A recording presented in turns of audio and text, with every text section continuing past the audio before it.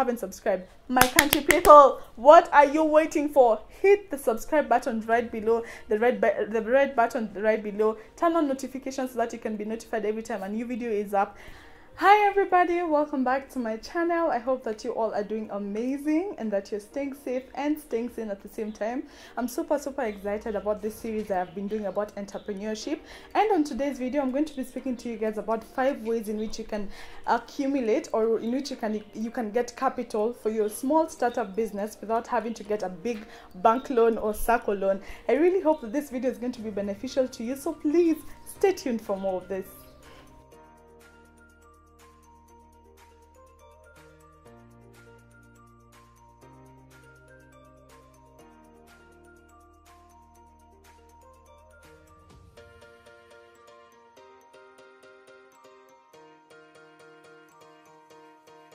First of all, you guys, I keep telling you that this is out of the experience I've had so far as an entrepreneur. I started my own businesses roughly 2 years ago while I was still in employment. So for the past like 1.5 years, I've been learning on the job, as I even learned from the former employer that I had, because they had started their own business and how they were running it and the things that they had learned so far in their business. So for me, doing full-time entrepreneurship, it's been 4.5 months now, and it's been a journey of so many ups and downs. I've learned so much, and that is why I even decided to start this series on my channel, so that I can share with you guys some of the lessons I've learned, some of the ups and downs I've had, some of the mistakes I've made so that I can help you guys not to make the same mistakes as I did. Yeah, so first of all, guys, capital is usually one of the most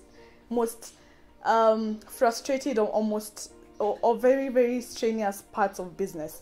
Many of us have very good ideas. Many of us have so many dreams about the businesses we want to start. Many of us have done our research and we have all this information about these businesses that we want to start.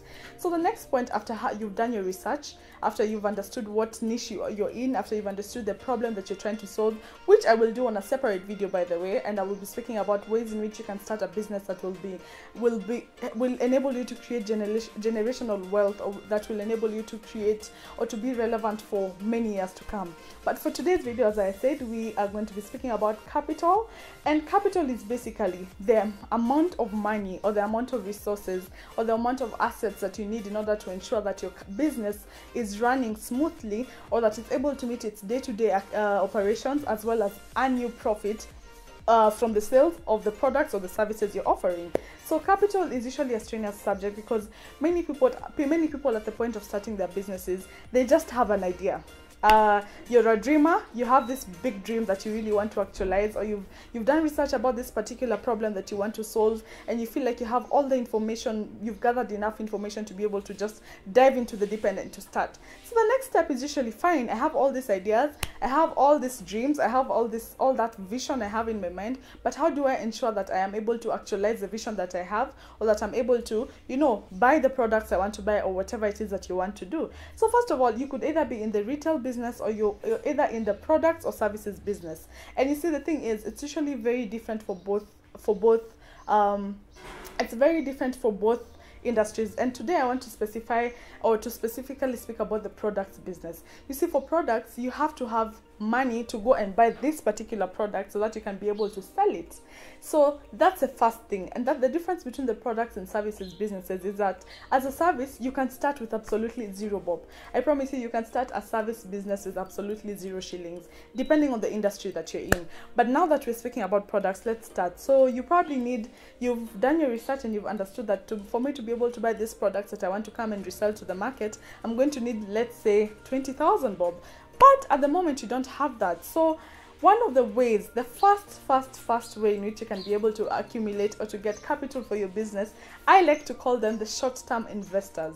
So short-term investors, in this case, these are people who you approach, you share with them your business plan, you share with them your business proposal, and you have to be keen on telling them that you do not want them to come in as long-term investors, but as short-term investors. So a short-term investor, in my own words, is a person who will come in, inject money or inject resources into your business for a certain agreed amount of time. Let's say you have decided as a business owner or as an entrepreneur that you just want an investor to invest in the first year of your business. That's 365 days from the onset of your business. So you'll go before approach a short-term investor, tell them this is your business plan, this is your trajectory, this is where you see your business headed, and this is the amount of money that you need them to be able to inject in your business. So what does this make you? It gives you a functional role in your business. For example, you'll take the CEO, Chief Executive Officer role, or you'll take the COO, Chief Operations Officer role, or the CFO, whatever role you're going to take, meaning you'll be running the day-to-day operations of your business, but you will have an overall sort of director for your business for that one particular year. What does this mean? They have the authority to be part of the decision making of the business. They have the authority to be part of signing the documents, whatever documents are needed to be signed. They have the authority to be able to just make. They have a role to play in your business. Now that they've injected money, they're not just there for the money bit. They can be able to advise you on where things you should do, whether this business is headed the right direction or not. So a short-term investor, what happens is, within the 1 year, if the investor had invested 50,000 bob, for example, they need to have recovered their 50,000 shillings as well as interest upon an agreed percentage. So let's say you decide that this investor will be getting 3% or 10% of every of every amount of profit made per month. So it means by the end of the year, they'll have made 10% each month. Let's say if you're making 20,000 profit every month, that means they'll make 2,000 bob every month. So at the end of the year, they'll have regained their 50,000 bob plus 24,000 worth of investment profit. Do you understand me? So that's the first person. That's a short-term investor. And I think a short-term investor is important too when you're looking to, you see, at times you really just, you're not in the business of looking for an investor for long term, because you just want someone to be able to help you to kickstart your business. So that's when a short-term investor comes in. That's the first way in which you can get money for your startup business. And these short-term investors could be absolutely anyone. It could be a friend. You could approach a friend who's probably in a better financial state than you are right now. Explain to them your dream, explain to them your vision, and if they're interested in seeing your dream come to a reality, they will help you with that. It could be a family member. It could be just someone who you've approached from absolutely nowhere. Probably you did a cold call and you saw that this person is looking to invest their money in some way, and you're sure you can guarantee them return on investments if they invest in your business. So it could be absolutely anyone. So that's the first person. The second kind of way in which you can gain capital for your business is definitely through your savings. I think before you start any business, let's say you're from employment. Let's start from an employment point of view. If you're in employment and your vision is to start your own business or to be able to be an entrepreneur, you need to plan ahead. You need to understand your deadlines. You need to time yourself. Let's say you'll say, I'll be in employment for 10 years, and within these 10 years, I look to have invested or to have saved around, let's say, 3 million, so that by the time I'm leaving my employment or my formal job, I can be able to start my business with a good amount of money. So that's savings are usually a very safe bet, because one, if you are disciplined enough, you can be able to accumulate so much money for your business without having to involve anyone else, or without having to stress about investors, writing a business plan, stressing about going to pitch your ideas to people who might not even believe in your dream. So savings is a way in which you can be able to be your whole person, your whole your own self. Your money is, you know where your money is going, because you believe in your own dreams. And listen, if you do not believe in your own dreams, then nobody else will ever do that. So if you're in employment and you're planning to be an entrepreneur one day, give yourself a timeline. Work with short-term goals and work with long-term goals. If you're planning to stay in your job for the next 2 years, you need to understand, do research about your business. Understand by the time it's 2 years from now, keeping in mind that there'll be inflation and there'll be change of economy, but you need to understand by the time 2 years is getting there, I want to start this business. Let's say it's starting my own clothing line.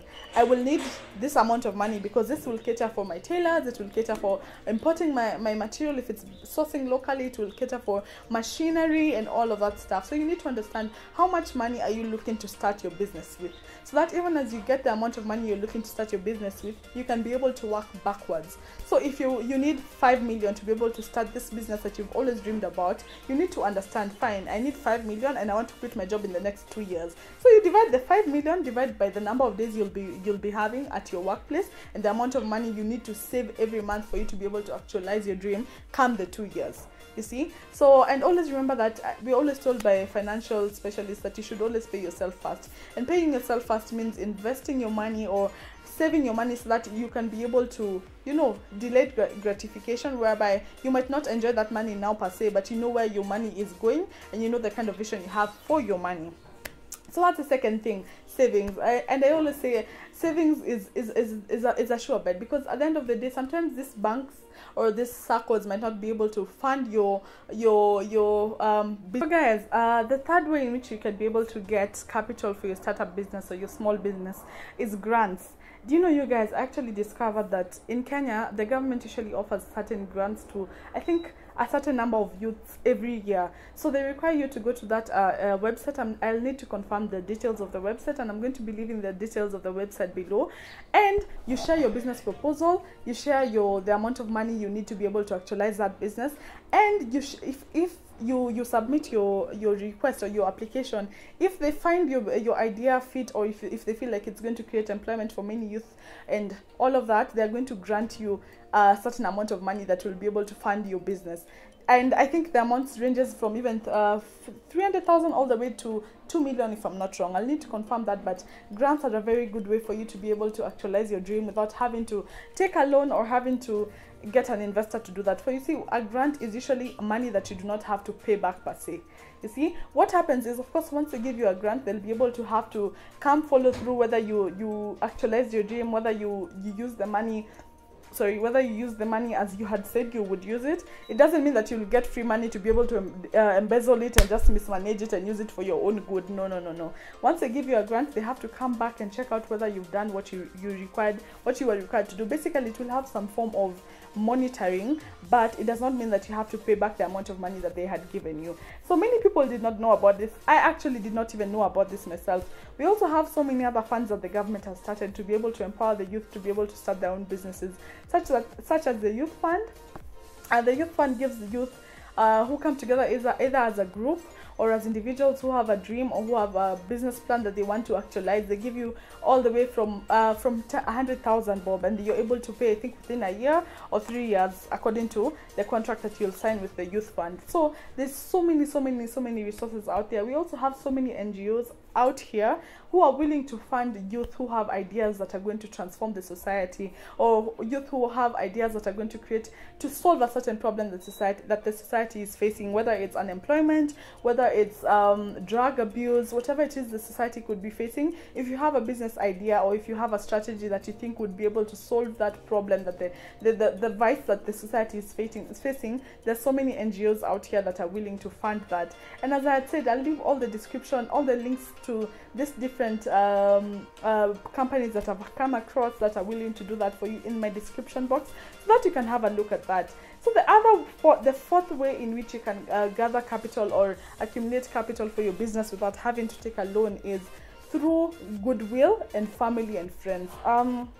I think this is a very critical part. I think sometimes we usually tend to neglect the people that are closest to us, yet we not think that these are the people who could even help us in one way or the other. So one of the ways in which you can do this is have a solid business plan.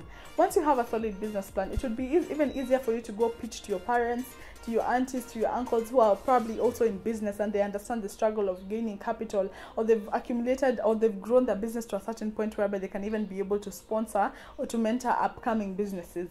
So your family and friends could really come a long way for you when you're starting your own business. It could be any amount. Imagine you can get a well-wisher who will even give you 1,000 bob, and that 1,000 bob will make a whole lot of difference in your business. As long as you're disciplined enough to be able to manage your finances well and to be able to take your money where it needs to go, it will work out, I promise you. So the thing is, of course, once you have the business plan, you need to understand how much money will you need to be able to take your dream from, to make your dream come into to become a reality.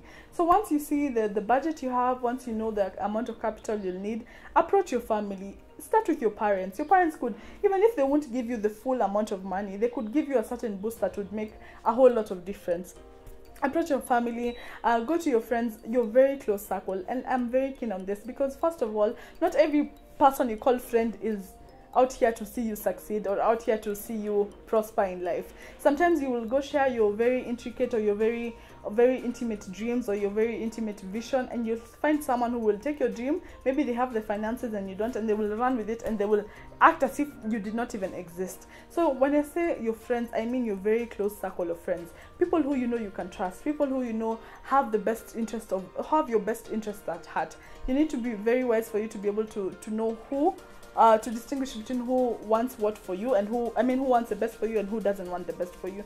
But the first thing would be your family. Your family, I think, and I know, always want the best for you, and they always want to see you succeed, because your success is their success. So if you can be able to approach your family, ask them for whatever amount of money they are willing to share with you. You see, the thing is, so many people do Harambes to go study abroad or all those things, but sometimes you're even shy to even go out there and ask your family to be able to support your dreams so that you can actualize it. And yet that dream might even become, you might even become the financial support system for your family. So if your family is united and they're willing to support your dream, then you have all it takes to be able to just get your capital. And you know what, you could either decide to pay them back, or you could decide to just bless them in one way or the other. Maybe buy them gifts. Once your business has taken off, maybe you can buy them gifts, or if you're able to even make it public such that they can buy shares in your business, then the better for you. And the final way in which you can accumulate the final way in which you can accumulate capital for your business is through plowing back profits. Guys, if there's one thing I've really learned when it comes to business, is about delayed gratification.